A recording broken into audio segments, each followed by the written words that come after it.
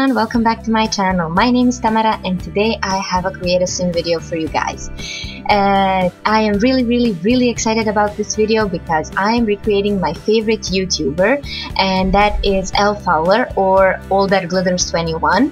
I have been watching her videos for 5 years if I'm not mistaken, and she's an amazing person. I love her personality, I love her, I love watching her videos, so I decided to try and recreate her in The Sims 4.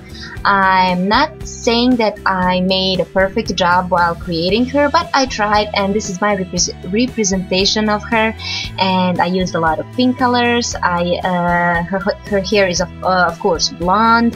I used a lot of heavy makeup and a lot of CC because I recently downloaded a lot of custom content from the Sims resource, and yeah, I tried to recreate her and I hope you guys love her. You can find her on the gallery.